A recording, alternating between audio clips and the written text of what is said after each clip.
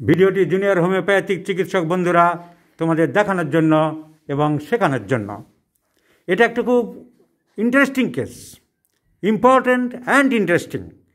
এই ডাক্তার শামীম ও আমাদের বিএসএমের doctor, Birbhum Vivekananda homeopathic medical college hospital থেকে পাশ করে সিউড়িতে প্র্যাকটিস করছে। ওরই বাচ্চা 7 বছর বয়স। এই বাচ্চার অ্যাপেন্ডিসাইটিস হয়েছিল।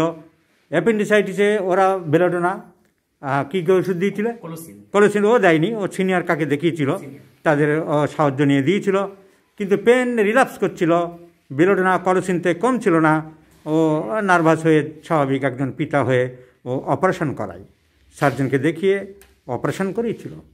কিন্তু এইখানে গল্প শেষ নয়, গল্পের শুরু হলো এখান থেকে বন্ধুরা।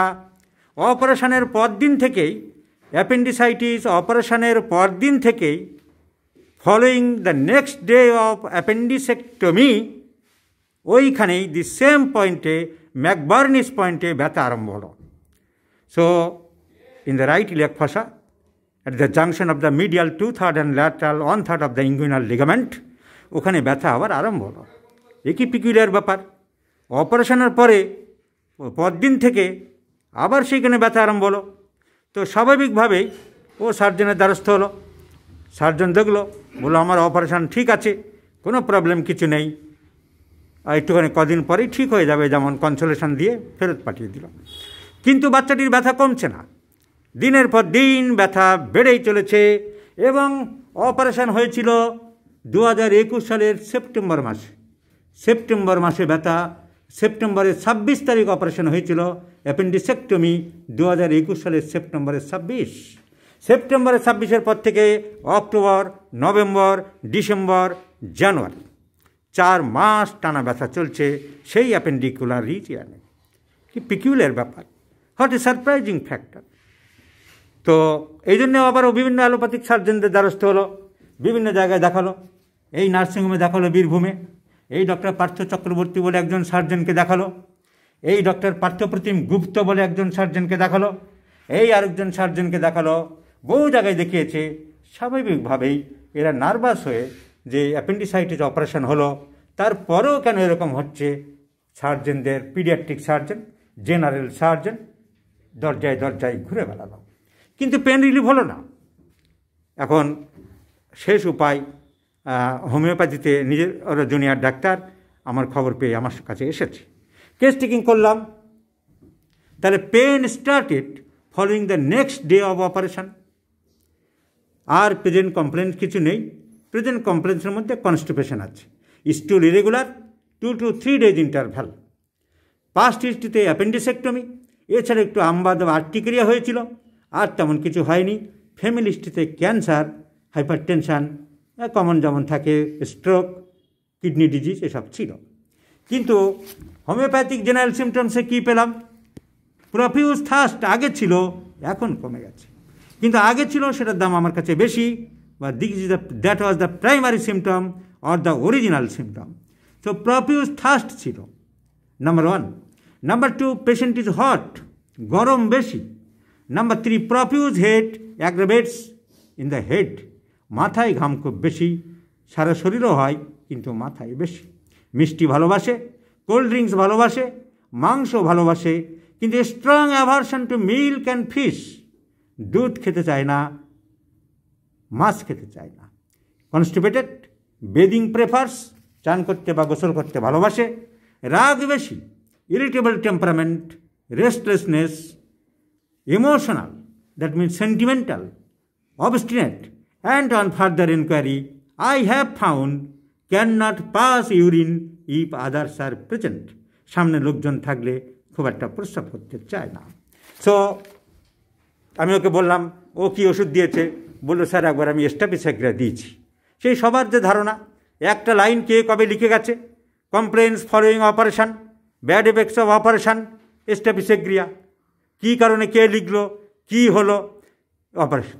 এখন অপারেশনের পরে মাঝে মাঝে নাটক শোনা যায় রেডিওতে, যে স্পঞ্জের টুকরো রয়ে গেছে, চাকু রয়ে গেছে, তাড়াতাড়ি করে নার্সের সাথে গল্প করতে করতে সেলাই করে দিয়ে বেরিয়ে গেছে। তাহলে কি স্ট্যাপিসেগ্রিয়া হবে?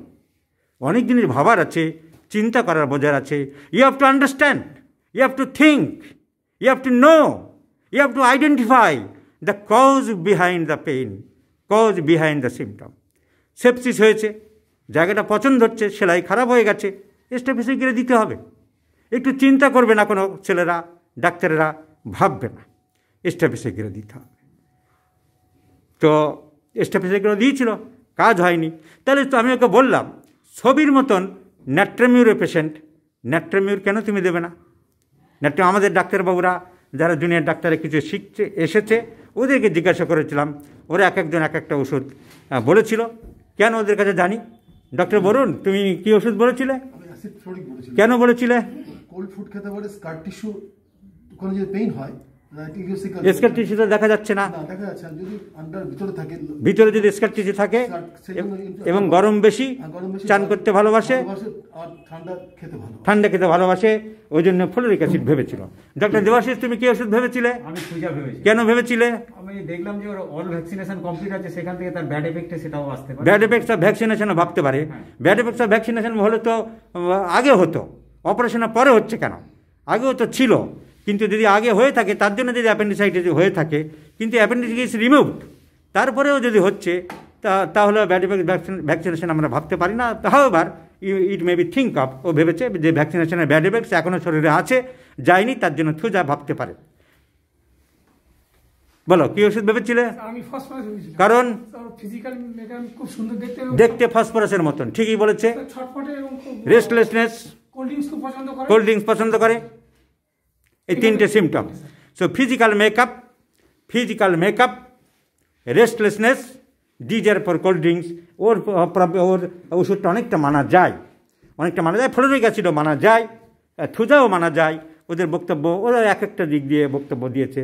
কিন্তু ব্যাড এফেক্টস অফ ভ্যাকসিনেশান আরও অন্য ওষুধে তো আছে। তাহলে আমি শুধু থুজা বলবো কেন? থুজার আর ওষুধ নেই। ফ্লোরিক অ্যাসিডের ওই রকম এক্সট্রিম হট, তেমন গরম নেই যে এক্ষুনি এই শীতের দিনও 2-3 বার চান করে। ফ্লোরিক অ্যাসিড মাংসটা ভালোবাসে, খুব মশলা খাবার খুব খেতে চায়, পাঞ্জেন্ট ফুডস তেমন খুব একটা না। ফ্লোরিক অ্যাসিডে আর অন্য কোনো সিমটম কিছু নেই, একটু গরম বেশি আছে, এই আছে।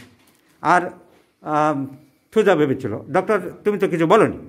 তো considering all the points, peculiar mental symptom, the peculiar uncommon and striking symptom cannot pass urine if others are present. A strong aversion to fish, ন্যাট্রামিউর, এই দুটো সিমটম মিলল। Constipation, ন্যাট্রামিউর is very very constipated. ন্যাট্রামিউর, graphites, Platina, সানিকিউলা, silicea, all R constipated drugs. Sentimental, emotional, এ মা বাবা দুজনের কাছ থেকে verify করেছি, বাচ্চা is very emotional and sentimental. So sentimental, aversion to and desire for bread, ন্যাট্রামিউরের desire bread and aversion bread দুটোই আছে, দুটোই সমান। So desire for bread, strong aversion to fish, hot patient, bathing prefers, sentimental, highly irritable, constipated, all symptoms go in favor of ন্যাট্রামিউর। Phosphorus অনেকটা similar medicine আছে, phosphorus আমরা চিন্তা করে রাখতে পারি। ডক্টর আব্দুল ওয়াদুদ বলেছে, কতটা ভুল বলেনি। So let's see the result of ন্যাট্রামিউর। দেখা যাক ডক্টর শামীম, দেখা যাক ন্যাট্রামিউর দিয়ে। তুমি বড় আশা করে এসেছো, তুমি নিজেও ডাক্তার, ন্যাট্রামিউর তোমার মনোপুত হয়েছে মোটামুটি। দেখা যাক, আমরা তো সিমটমের বাইরে কিছু করতে পারবো না। And we do hope the ন্যাট্রামিউর will improve the patient. Thank you very much.